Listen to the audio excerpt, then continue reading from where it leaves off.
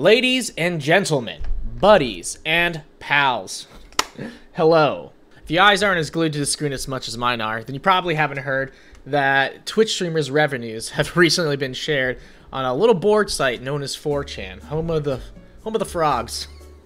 The little froggers left a note for passerbyers and, you know, just trying to reach out to their good friend Bezos. It's kind of a nice message here. We bring to you today an extremely poggers leak. Twitch is an American video live streaming service that focuses on video game live streaming, including broadcasts of esport competitions operated by Twitch Interactive, a subsidiary to Amazon, blah blah blah. Their community is also a disgusting cesspool, so to foster more disruption and competition on the online video streaming space, yes, please, I hope you succeed with this. We have completely pwned them. Ugh. I get it. I get what they're doing there. And in part one, are releasing the source code for almost 6,000 internal Git repositories, including security measures. All of this is just pretty much everything. An unreleased Steam competitor from Amazon Game Studios. So there's going to be a Amazon Steam. Good luck with that, boys. Many who've tried. Twitch SOC Eternal Red teaming tools, lol, and creator payout reports from 2019 until now. Find out how much your favorite streamer is really making. Torrent of 128 gigs and a magnet that I'm gonna have to blur out because I don't want to get taken out. Jeff Bezos paid $97 million for this. We're giving it away for free. Hashtag do better Twitch. Now I do feel bad for some of them. Some people like to be more private, even they might not even been unforthright about how much money to make, because it's a lot of the followers and subscribers you can actually see on the channels. Critical said this: if you multiply, it's essentially you get $3.50 per subscriber, not including the different tiers or whatever. If you just multiply 3.5 by the amount of subscribers they have, plus you just add in, like, you know, maybe depending on the stream size, a certain amount of donations with bits and tips, you can kind of get a rough estimate, which is still probably pretty low because you're not including like sponsorships. What I find interesting is how many people were surprised that streamers make this much money. Oh, my favorite streamer seems so humble and he talks about, you know, revolution for the poor, and or they champion, you know, redistributing wealth, but now he makes billions and millions and millions and millions and millions and millions of dollars while I sit here and eat my cup of noodles. Anyways, but here's the thing. This is like the 1% of streamers. Streamers don't make this much on average. Yeah, if you're like a moderate streamer, you can still make good money, but like good luck getting there. It's not an easy game. Streaming, it's easy once you get in, but it's extremely difficult for you to get in. There's like the gate to entry there. What I find hilarious is some of the streamers being absolutely crucified. You know, and I do feel for them, but some of these comments, man, they're a little too funny. Here's some of my favorites. The grossly affluent is a moral obscenity, and our economic system inevitably leads to oppressive and exploitative power hierarchies. Redistribution is the only ethical option. But now that I think about it a little more clearly, is a man not entitled to the sweat of his brow? I think I heard that in a video game once. And you know... Oh... Yeah, wait for this. That is literally, like, is a man not entitled to the sweat of his brow? Is a BioShock Andrew Ryan reference that is supposed to be libertarian, right? But actually, it is inherently living meme. Oh, my health! I'm too old for this. Dude. Bro.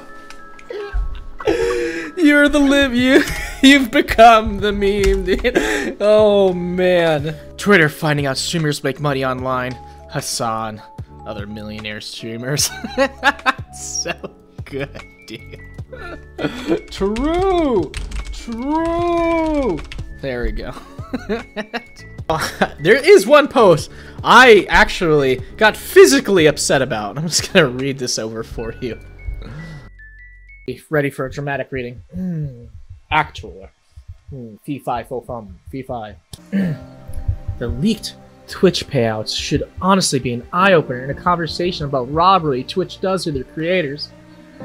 Taking 50% of majority's pay is wild, and we don't nearly make as much as viewers think we do.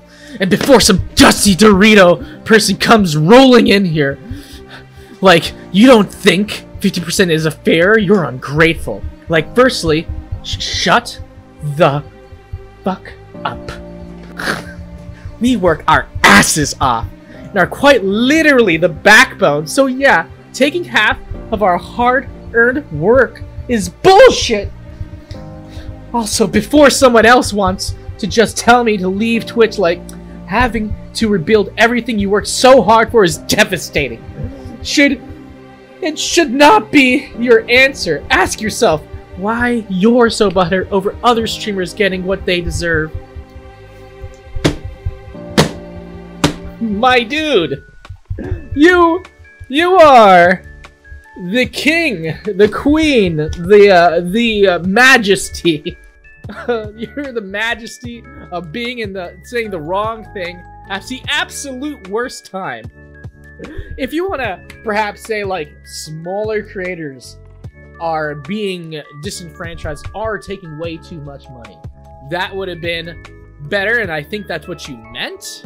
I hope, because otherwise, this is so disconnected and coming from a point of privilege based on these leaks. These leaks are absolutely gigantic. You're talking about the top creator makes $752K a month. A month, my friend.